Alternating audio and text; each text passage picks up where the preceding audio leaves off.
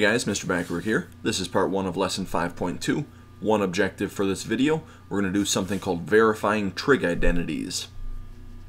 So as we're going through verifying these trig identities, these are going to be some helpful hints or tips that we can use along the way. And number one, we always want to work with one side of the equation at a time, meaning we're not allowed to move things from the left side to the right side or vice versa.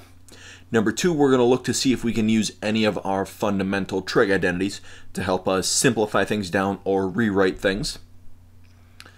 Number three says we're going to look to see if we can factor, add fractions, or square a binomial, or anything along those lines.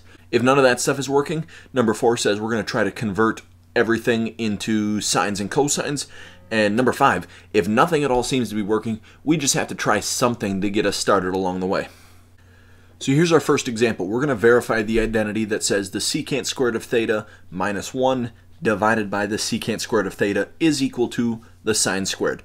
Now when we're doing this, we typically want to work with the more complicated side first and then try to simplify that down to equal the other side. So I'm focusing on this left-hand side right here. We've got secant squared of theta minus 1 over the secant squared. We're going to try to use some of our trig identities to simplify this down. And I'm looking on top. We've got a Pythagorean identity that says the tangent squared of theta is the same as the secant squared of theta minus 1. So I'm going to replace the secant squared of theta minus 1 on top with our tangent squared. So we've got tangent squared of theta over the secant squared of theta equals the sine squared of theta. Now we're trying to get the left side of this to equal the right side of this. The right side is in terms of sines, so I'm thinking maybe it would be helpful for us to take the stuff on the left-hand side and turn it into sines and cosines. As far as tangents, we know that a tangent of theta is a sine over a cosine, but this is a tangent squared. So when I replace this, I'm going to make it a sine squared over a cosine squared. So left-hand side, sine squared of theta over cosine squared of theta. I'm also going to change the bottom because we know that the secant is the reciprocal of the cosine. So I'm going to make this 1 over a cosine squared of theta since this is a secant squared. And we haven't changed anything on the right side. We haven't moved anything because we can't move anything from the left to the right. So we're just trying to get the left to equal the right-hand side. Now, I don't like looking at this as a fraction division problem, so instead of dividing by this 1 over the cosine squared on bottom, I'm going to turn it into a multiplication problem by using the reciprocal of this thing. So then our problem says sine squared of theta over cosine squared of theta times cosine squared of theta over 1 equals a sine squared of theta.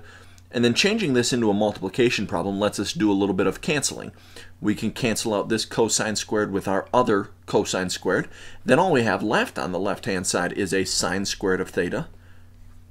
We were trying to get that to equal a sine squared of theta.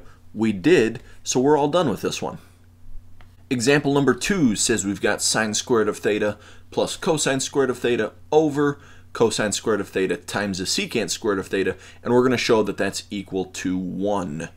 So again, we're going to start on the more complicated left-hand side and try to get it to equal the right-hand side. Now on top, I see sine squared plus cosine squared, and we should by now automatically recognize that as our Pythagorean identity, sine squared plus cosine squared equals 1. So I'm going to replace the stuff on top with a 1 over cosine squared of theta times the secant squared of theta equals 1. Now we have to play around with the bottom a little bit now. We know that cosines and secants are reciprocals of each other, so I'm focusing on this secant and I'm going to turn it into a cosine. So we're not going to change that cosine squared at all, but secant, remember, is 1 over the cosine. This is a secant squared, so I'm going to make that 1 over the cosine squared of theta. We're going to show that's equal to 1. Now if we look at what's happening on the bottom, we are multiplying these fractions together. Well, this cosine squared is going to cancel out with our other cosine squared. So left-hand side, we've got 1 over 1, which we know is just the same as 1. So we got 1 equals 1, so we're done. In our next example, we've got some fraction addition happening on the left-hand side, and we're going to show that that stuff is the same as 2 secant squared of alpha. So what I'm looking at first is, in order to add these fractions together, we're going to need common denominators. So I'm going to multiply each fraction by the other fraction's denominator. So over here on the left-hand side, I'm going to multiply by 1 plus the sign of alpha on top and on bottom. With our right fraction, I'm going to multiply by 1 minus the sign of alpha on top and bottom. Now on top, when we take 1 plus the sign of alpha times 1, we're just going to get 1 plus the sign of alpha.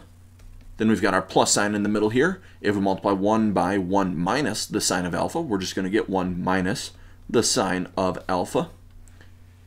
On bottom, if we were to FOIL these out, this positive sign of alpha is going to cancel out with a negative sign of alpha. So we'll end up getting 1 minus a sine squared of alpha, and we're showing that that's equal to 2 secant squared of alpha. Now on top, we can do a little canceling. We've got this positive sign of alpha and a negative sign of alpha. I'm also going to add these ones together right away. So 1 plus 1 is 2 over 1 minus the sine squared of alpha. And again, we're still showing that's equal to 2 secant squared of alpha. Now 1 minus the sine squared, that's one of our Pythagorean identities. 1 minus the sine squared of alpha is the same as the cosine squared of alpha. And using what we know about reciprocals, well, we know reciprocal of cosine squared is secant squared. So left-hand side is 2 secant squared of alpha, and the right-hand side is 2 secant squared of alpha. Left matches the right, so we're all done with this one. This is our last example for this video. We're going to verify this identity.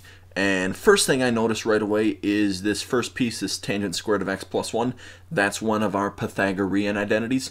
Tangent squared plus 1 is the same as a secant squared of x. And then we've got this cosine squared of x minus 1. And eventually we're going to show that's the same as a negative tangent squared of x. Now here's what I see going on. Inside of our parentheses, we've got a cosine. Outside of our parentheses, we've got a secant. Well, we know some things about how those are related to each other.